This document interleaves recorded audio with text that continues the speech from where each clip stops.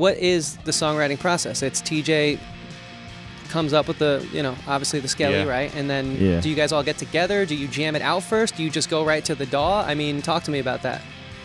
Yeah, I mean, that's kind of, we all kind of know our sort of strengths as musicians, and I've said this a few times recently, where my strength in the process really comes at the very beginning and the very end. I feel like I can write songs pretty easily, and then it's all that middle part of fleshing them out and making them sound the way they should or they're meant to, and that's kind of where these guys came in, and they fleshed them out fantastically, and it just kind of took them to a whole nother level.